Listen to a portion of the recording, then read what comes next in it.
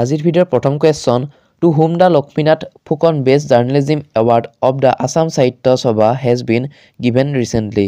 শেহতীয়াকৈ অসম সাহিত্য সভাৰ লক্ষ্মীনাথ ফুকন শ্ৰেষ্ঠ সাংবাদিকতা বঁটা কাক প্ৰদান কৰা হৈছে? শুদ্ধ অপশ্যনটো হৈছে option number B Syed Zarir Hussain. Question number 2. In which place of Assam will the government of Assam set up the Shahid Konoklata University? অসমৰ কোন ঠাইত অসম চৰকাৰে শহীদ কনকলতা বিশ্ববিদ্যালয় স্থাপন কৰিব? শুদ্ধ অপশ্যনটো হৈছে option number A Gohpur Biswanath district. Question number 3. Who will be awarded the Padma Shri Award from Assam for the year 2023? 2023 বৰ্ষৰ অসমৰ পৰা পদ্মশ্ৰী বঁটা কাক প্ৰদান কৰা হ'ব? শুদ্ধ অপশ্যনটো হৈছে option number D all of the এভভ। Question number 4. Which police officer from Assam has recently received the President Medal? অসমৰ কোনজন আৰক্ষী বিষয়াই শেহতীয়াকৈ ৰাষ্ট্ৰপতি পদক লাভ কৰিছে?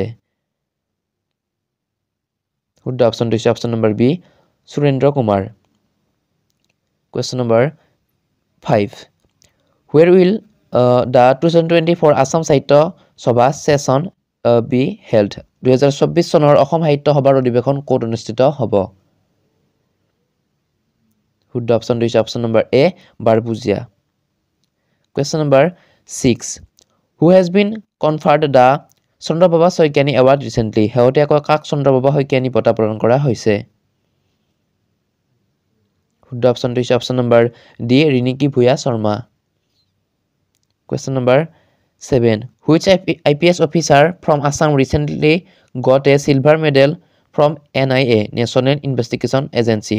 শেহতীয়াকৈ অসমৰ কোনজন IPS বিষয়াই NIA পৰা ৰূপৰ পদক লাভ কৰিছিল? শুদ্ধ অপশ্যনটো হৈছে অপশ্যন নম্বৰ এ শংকৰ ব্ৰত ৰমিধি। Question number 8. When is the Madam Mefi festival celebrated recently? শেহতীয়াকৈ মেডাম মেফি উৎসৱ কেতিয়া উদযাপন কৰা হয়? শুদ্ধ অপশ্যনটো হৈছে option number D 31 January. Question number 9. Recently the Prithinath Hazarika Journalism Award of the Assam Sahitya Sabha has been given to whom? শেহতীয়াকৈ অসম সাহিত্য সভাৰ কৃতিনাথ হাজৰিকা সাংবাদিকতা বঁটা কাক প্ৰদান কৰা হৈছে? অতিকৈ গুৰুত্বপূৰ্ণ প্ৰশ্ন বন্ধুসকল। শুদ্ধ অপশ্যনটো হৈছে option number B Jishnu Medhi. Question number 10. Who won a silver medal in the women's 49 kg weightlifting event in 2023 at the recent Khelo India Youth Games? শেহতীয়াকৈ ইণ্ডিয়া গেমছত মহিলাৰ 49 কিলোগ্ৰাম ভাৰোত্তোলন প্ৰতিযোগিতাত কোনে ৰূপৰ পদক অৰ্জন কৰে? শুদ্ধ অপশ্যনটো হৈছে option number C Panchami Sonowal. Question number 11. Who has recently been conferred the World Youth Literary Honor 2023? শেহতীয়াকৈ শব্দ যুৱ সাহিত্য সন্মান 2023 কাক প্ৰদান কৰা হৈছে? শুদ্ধ অপশ্যনটো হৈছে option number A Bipul Kumar Dihingia. Question number 12. Who has been conferred the প্ৰধানমন্ত্ৰী ৰাষ্ট্ৰীয় শিশু পুৰস্কাৰ 2024 from Assam? অসমৰ পৰা কাক প্ৰধানমন্ত্ৰী ৰাষ্ট্ৰীয় শিশু পুৰস্কাৰ 2024 প্ৰদান কৰা হৈছে?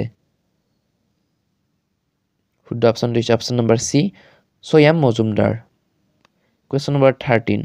Who has recently been conferred the Jon Kantha 2023 award? শেহতীয়াকৈ জন কণ্ঠ 2023 বঁটা কাক প্ৰদান কৰা হৈছে?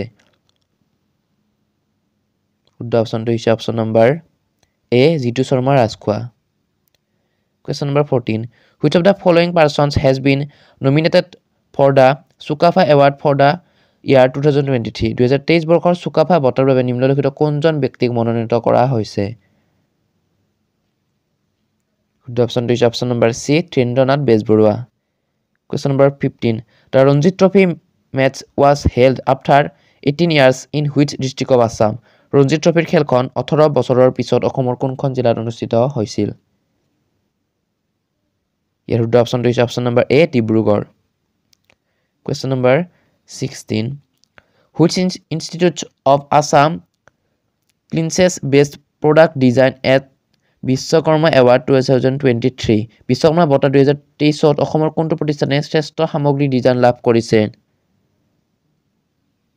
শুদ্ধ অপশ্যনটো হৈছে option number A IIT Guwahati question number 17 which swimmer of Assam won gold medal in Khelo India Youth Games recently হেউটাকৈ Khelo India Youth Games অসমৰ কোন হাতৰবিদে স্বৰ্ণ পদক জিকিছিল শুদ্ধ অপশ্যনটো হৈছে option number B জনঞ্জয় Jyoti Hazarika question number 18 which athlete from Assam has won a silver medal at the Elite Women's National Boxing Championships in Noida Noida অনুষ্ঠিত হোৱা elite মহিলা ৰাষ্ট্ৰীয় বক্সিং চেম্পিয়নশ্বিপত অসমৰ কোনগৰাকী খেলুৱৈয়ে ৰূপৰ পদক লাভ কৰিছে